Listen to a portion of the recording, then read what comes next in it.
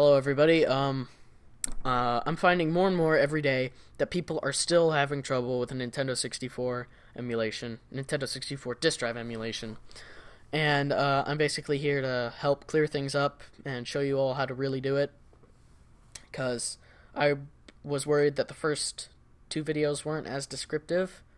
So basically, I'm just here to help you out. So, first thing you do, go to the links in the description. I won't change them. They are these two links. Only download from these two links.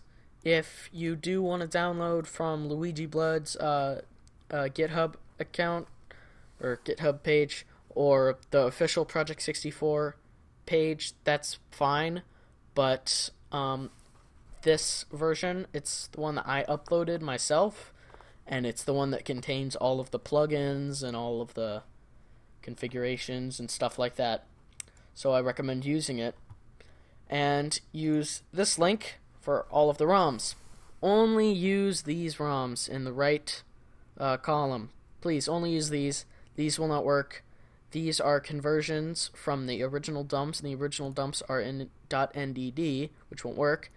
And the new conversions are in N64, which is good, because I think you can use them on EverDrive. There's a little thing here that talks about how. But yeah.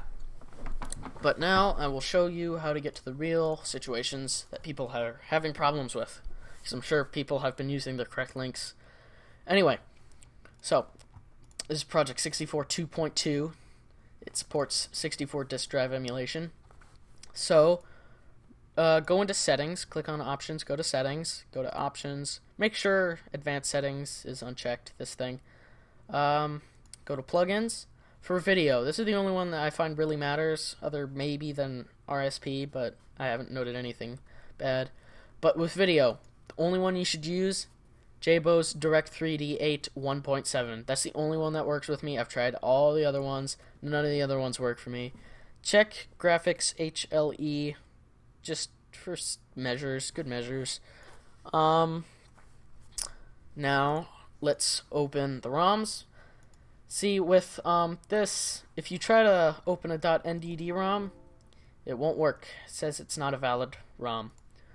So instead, go and find your conversion ROM. I'm using Doshin the Giant because I love Doshin. Open it up. I'm going to pause it. Oh, not that. Pause it. And I'm going to show you what I did. Go into Settings again.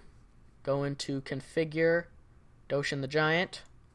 Change the memory size to 8 megabytes, and the default save type, it doesn't matter because you can't really save on these conversion ROMs. Maybe someday in the future you will be able to, but I'm not sure.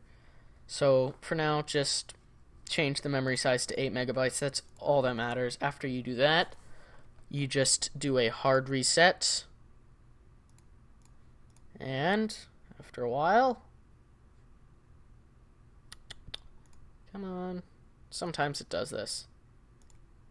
You may need to open it back up again or pause.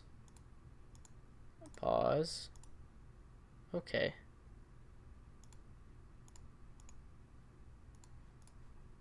Hold on. I'll try to fix this. Okay. I think this will work. Yep. Okay. Now you may be worried what I did in between those pauses. Trust me, it was nothing. I was having a problem with Project 64. It was not with the ROM. Sometimes after you are done configuring everything, you need to reset Project 64 a couple times, which is good. But yeah, after just some random fiddling, trust me, nothing between the pauses happened.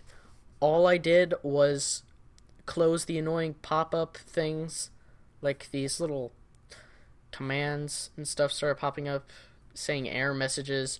That was nothing. Trust me, all I did was close those, reopen Project 64, and go into the ROM. I swear, nothing else changed. I didn't change any other settings. Nothing. Didn't run it a different way. Nothing. Okay? Good. Yeah. I'm sorry if it doesn't work. Really sorry. Maybe a couple ways you could fix it. Because I know for a fact it runs in 32-bit mode and in 32-bit systems because I had a 32-bit computer and it ran just fine. It was Windows 7 32-bit. It was totally fine. It ran perfect. I switched over to a 64-bit version, 64-bit Windows 8.1, and it works just fine here. If you still are having problems, I recommend running this program as administrator and applying. If that doesn't fix anything, then, and if you're in Windows 8, run in compatibility mode with Windows 7, see if that works. If nothing else works, I'm really sorry. Hopefully they'll patch it, because it's really just very buggy. But I really hope this helped. If this helped, subscribe if you want to see more videos like this. Hopefully I will start doing more interesting things other than tutorials and setup videos. So yeah, subscribe if you want to see more from me, more content. If you have any questions, comments, or any issues at all, please comment in the comment section, because I really want to help you guys, because I know you guys are having immense amounts of problems, like fatal errors, and I'm really sorry, and I don't know how to fix those exactly, but hopefully this video will have helped. But please comment down below if you have problems. I will try to get back to you as fast as I can. School just started, so I probably won't be able to respond to them until like 3:30 or something.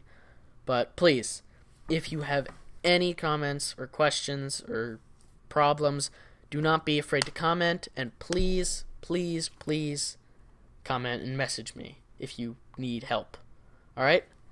Thanks. I'll see you all next time if need be. So, yeah. Goodbye.